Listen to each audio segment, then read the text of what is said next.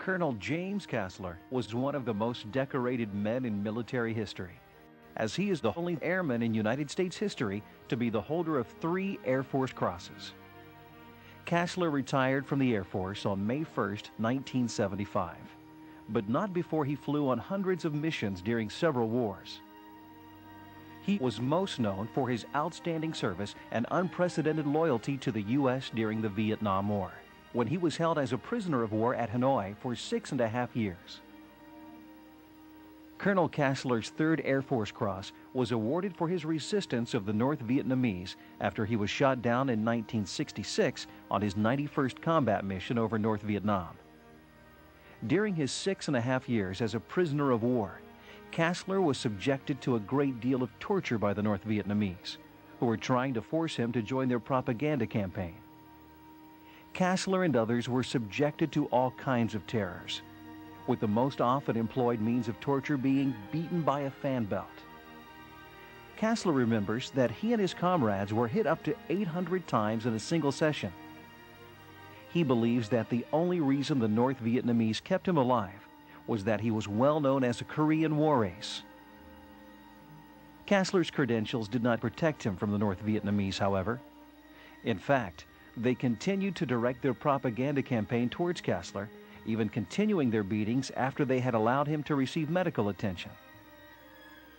Kasler had a steel rod put in his leg and was in a cast from his neck to his feet, and the North Vietnamese still continued to beat him, trying to get him to denounce his country. Many times, Kasler was tempted to end the beatings by denouncing his country and his president. He knew his family would forgive him for it. He knew God would forgive him. He believed the United States was the most forgiving country in the world. But he knew that he could never forgive himself if he were to deny his country. His intention was to survive the beatings and to come home with honor. Colonel James H. Kasler did just that. He was released March 1973 after the peace treaty. Of the 1,016 decorations awarded to 319 ex-prisoners of war, Kasler was the most decorated. He received his 1st Air Force Cross for his involvement in the Hanoi POL strike in 1966, and the 2nd Cross was awarded for his return into North Vietnam on a rescue mission of a wingman who had been shot down. And as mentioned earlier, his 3rd Cross was awarded for his 6.5-year resistance to the North Vietnamese. Kasler's other decorations include 2 Silver Star medals, a Legion of Merit, 9 Distinguished Flying Crosses, 11 Air Medals, a Bronze Star Medal, and a Bronze Star Medal with V for Valor and 2 Purple Hearts. Colonel James Kasler, a hero, a patriot, and an example of leadership for the 21st century.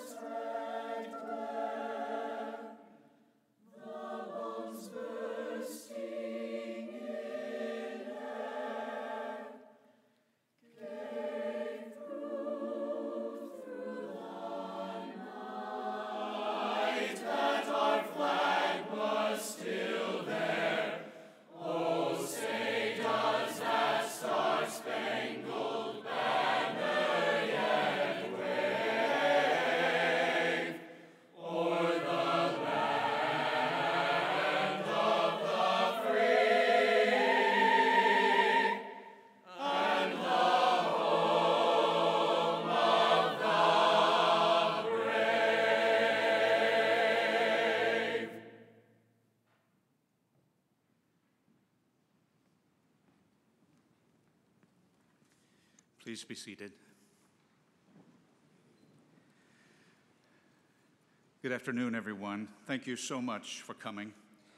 We have rearranged our schedules, set aside some other activities, lowered the flags in our community to half-mast, and come to this place that we might remember the passing and mark the life and legacy of an American hero.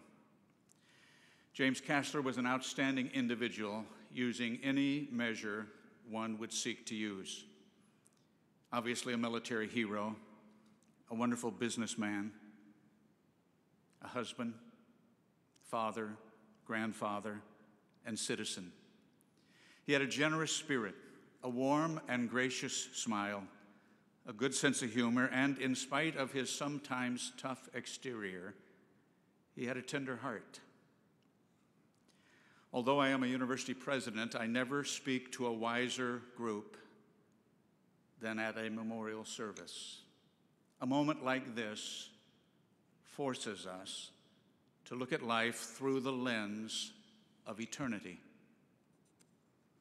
And that viewpoint has a way of bringing life's most important values into focus. It was the English cleric and poet John Donne who wrote, "Therefore, send not to know for whom the bell tolls. It tolls for thee. We are all mortal. The scripture says there is a time to be born and a time to die." However, when someone we know and respect and love passes, it gives us a moment, a kind of our town moment, to give thanks for every ordinary, extraordinary day and for the people in our community. So let us begin with a few moments of reflection as we listen to some of the music that Colonel Kasler loved the best.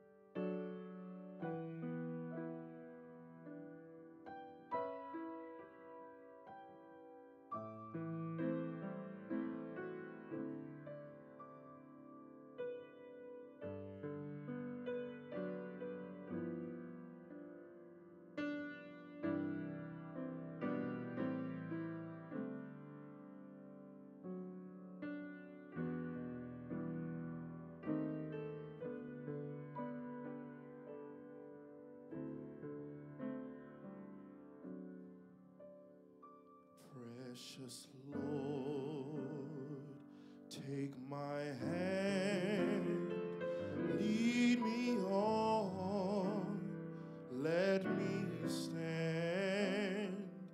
I am tired, I am weak, I am worn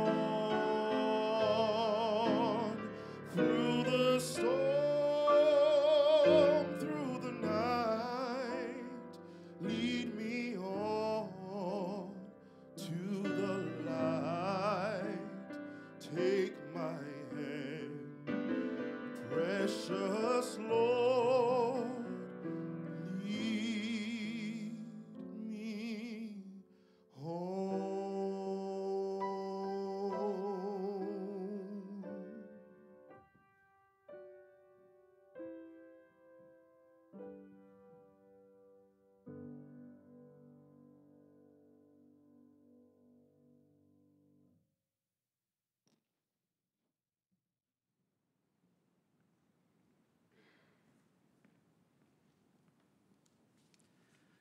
I have received on behalf of the family some letters of condolence.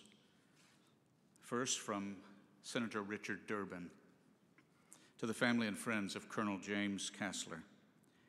I had the honor of knowing Jim Kasler for nearly 20 years. We met during the early planning stages of the Abraham Lincoln Cemetery in Elwood, Illinois.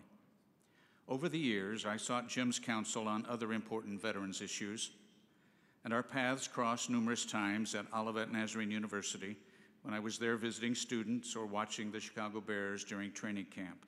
I was always so impressed by his kind and compassionate nature. Jim earned 76 awards for valor and service. And although he suffered much abuse during his time in the prison camp, he did not let it defeat him. I know that he will be sorely missed by all those who were fortunate enough to know him. May your memories of him bring you solace. My thoughts and prayers are with you. Sincerely, Richard J. Durbin, U.S. Senate. I've also received a letter of condolence from Representative Robin Kelly, Congresswoman from this congressional district. Dear Mrs. Kasler and family, Colonel James Kasler is truly one of America's finest heroes. Today, I join the community of Momence and the county of Kankakee in honoring and expressing my admiration and gratitude to Colonel Kasler for an exceptional lifetime of service to his country, his community, and his proud family. I salute you, Colonel. May you rest in peace. Sincerely, Robin Kelly, Member of Congress. I've also received a letter from Representative Adam Kinzinger of the 16th District. Dear friends and family of Colonel Kasler, I wish I could join you today as you gather to honor Colonel James Kasler.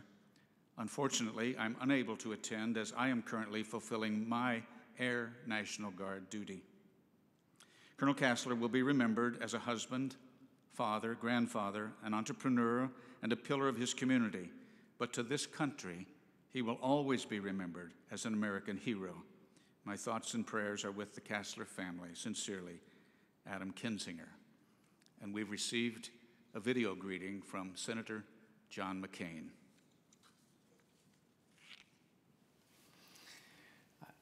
I'm very sorry that I am unable to be with you to honor the memory of a great and truly outstanding American, a great pilot, a great aviator, and a man of integrity and courage. You know, Jim Kasler was selected for special treatment by our Vietnamese hosts because it was well known of his previous acts of valor and courage and success in the air wars in both Vietnam and Korea. I've known very few people in my life that inspired me the way that Jim Kasler did. He was injured, he was strong, he was courageous, he was an example